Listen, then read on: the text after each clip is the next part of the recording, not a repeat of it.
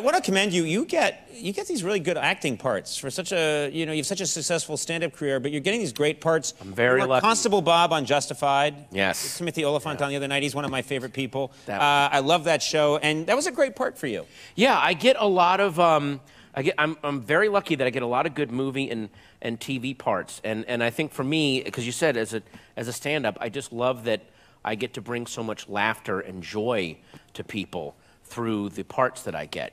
That's, I think, the main thing. If you watch everything I've ever done on TV, it's just about, like, bringing hope and positive vibes to people. That's what I really love the most. Really? Oh, yeah. I mean, that's funny you say that, because we have a clip here. We put together a montage of many of your television appearances. Oh, wow. So these are all the moments that I think I've brought some joy and maybe a little glimmer of light to people's lives. Let's take a look. Check this out.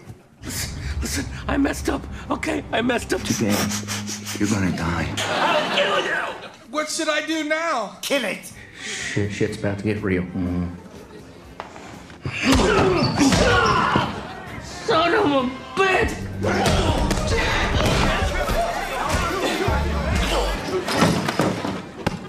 Bastard!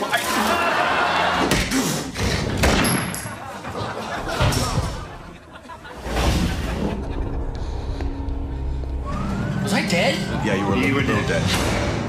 Why do people really want to see you beaten? What is it about you?